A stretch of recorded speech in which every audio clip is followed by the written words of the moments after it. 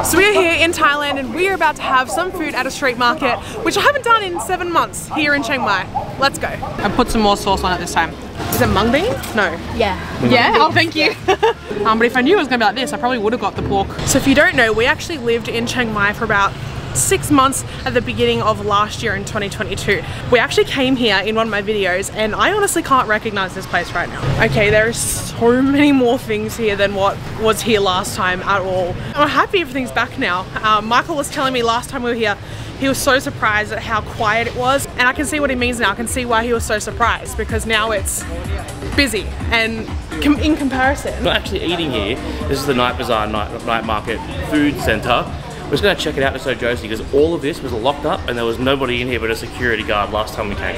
This was all abandoned, and where we're about to eat actually was fully shut down, like fully shut down. So even though I spent a lot of time here in Thailand, I haven't actually seen or been to or eaten at this market yet at all, considering it was closed the last time we were here. So I'm really excited to see what we can find and what kind of food is here in this one. There's not many markets in Thailand I haven't been to, well, Chiang Mai, but I haven't been to this one. So while, I'm gonna be honest, it's still quite quiet, but before it was shut down. So at least it's starting to come back, even if it is a bit slow. Or maybe we're early. I think we're early. We are early today, but this was all shut down. I remember it was dark, no one was here, and seeing it coming a little bit more to life is really cool. So enough of that. I need to get straight into the food. I'm hungry. It is way past my dinner time. So this is Ploen, Rudee, I think. And Michael says that this was the first place he ever had street food. First place or night market he ever went to. So I haven't actually had a look at what there is, but I feel like that's takoyaki. We've got some pork knuckle or pork leg there or something. Potato.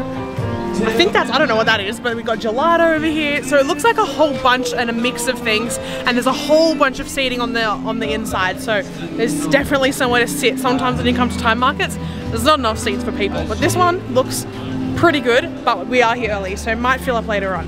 I'm excited. It's not often I come to a new market. Normally we're going back to the same ones.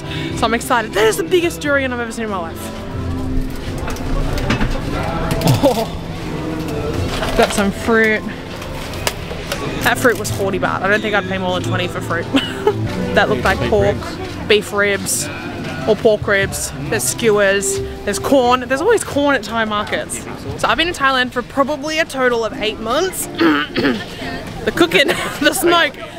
So I'm not going to pretend like I haven't had most of these foods before. I think if I'm looking around, I've had most of them in the past. I love when they do that.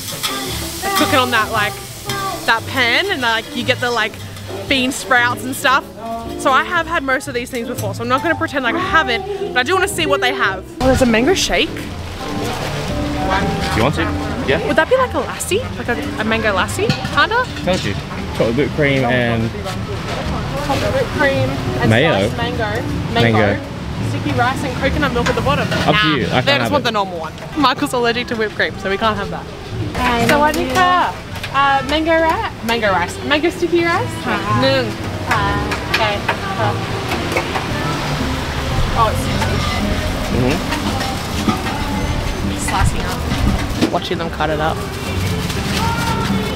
Guys, I love mango. I think mango is one of my favorite foods. Oh, that was quick.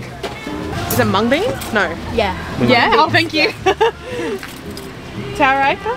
60 ค่ะ Hoksip 60. Yeah. Yeah. We had a little casualty. There was a bug that flew in it, so I'm not going to eat that half. But anyway, so we have a whole bunch of sticky rice coated with the sweet milk sauce with mung beans and the mango. Let's see if it's soft enough to pass the mango sticky rice test. Not the softest mango that I've ever eaten into. Some of them like melt in your mouth. It's not really like that, but honestly, it's a juicy mango. It tastes so good. I don't know why I'm always like, is this mango gonna be nice? Fruit's always nice in Thailand. We actually went to Bangkok and had one in the most popular places to have mango sticky rice there. Basically, this one's 60 baht. That one was 100 baht each. Yeah. It's good for 60, I'll tell you that. You don't need to spend 100. So as I've said, I've had basically everything here before, but something over here has caught my interest. It's called Thai steak. I don't think I've had that before, so let's go see. Chicken steak, pork chop steak, and beef steak. Sawadee ka. Can I get a chicken steak, Nung? Oh wow. Chai ka. Okay. 10 minutes. Yeah, my pen right. Ka. You come back. Yes, Chiang. So there's a lady in the stall and she just yelled out to me and she said, I've seen you on TikTok, and I was like, oh hi. Grilled Bazaar. And then papaya salad up there as well. I'm seeing lots of like foreign things, like there's pizza back there, like Michael said, there's kebabs, there's gyoza. So there's a lot of things that aren't obviously necessarily Thai. Like there's cheesy fries and burgers down there. So there's a lot of things that I kind of want Thai food, but I don't want khao soi. It's too spicy for me and I don't feel like soup tonight. Alright, I've been all around. There's Mexican, there's pad Thai. The pad Thai was 90 baht. My local man that I normally go to, his is like 60 baht, so it's paining me to have to pay 90. But I'm gonna get some chicken satay first, I think. So let's see what we have here. Sawadika. Chicken satay, set 1, set 2. Set 1. Set 1, set 2. Small, medium, large, extra Set. and potato cheese. And bread. Can I get just chicken satay? Yeah. Yeah, just medium. Medium. Chai ka.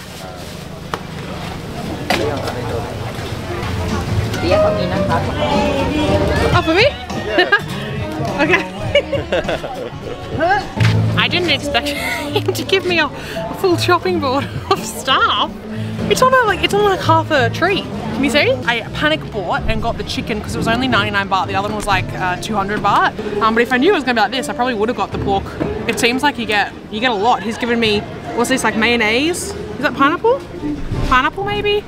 That looks like chili sauce, and those looks like 2 other sauces with a mixed leaf salad. And then you've got the chicken steak with like, I don't know, like a sauce, a marinade or something? I don't know.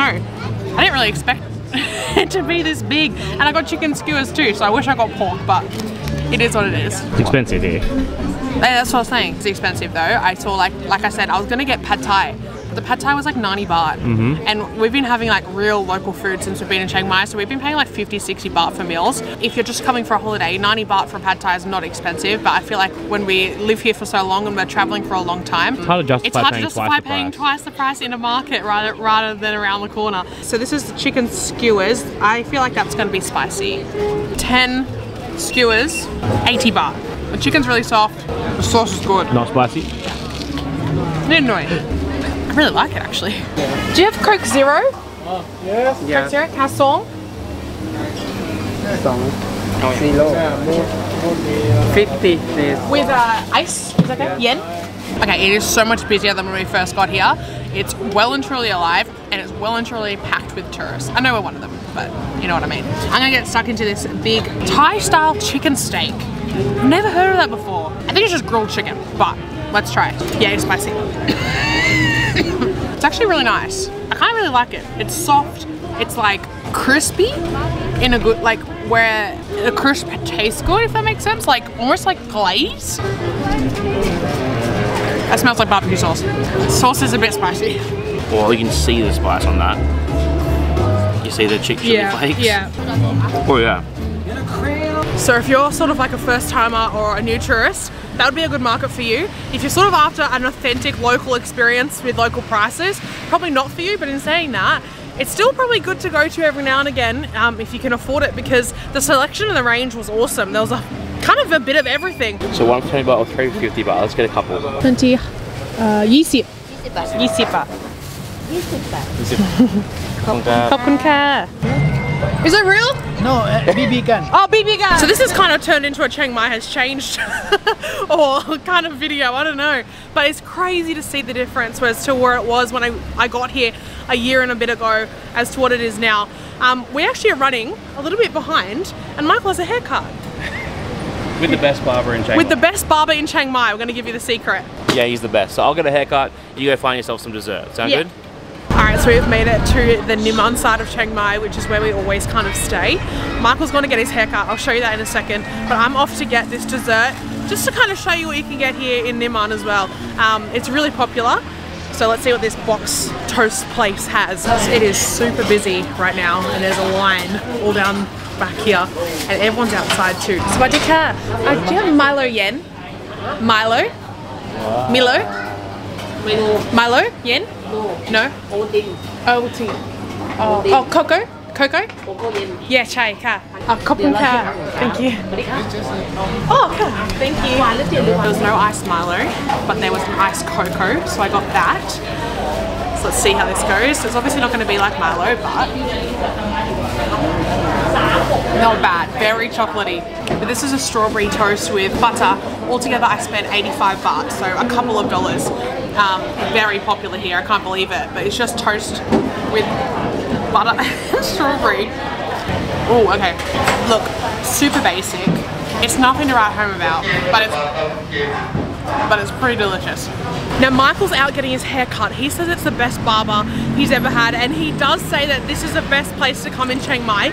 If you want to sort of all of our like hidden tips and tricks, make sure you sign up in the link in the description bar below.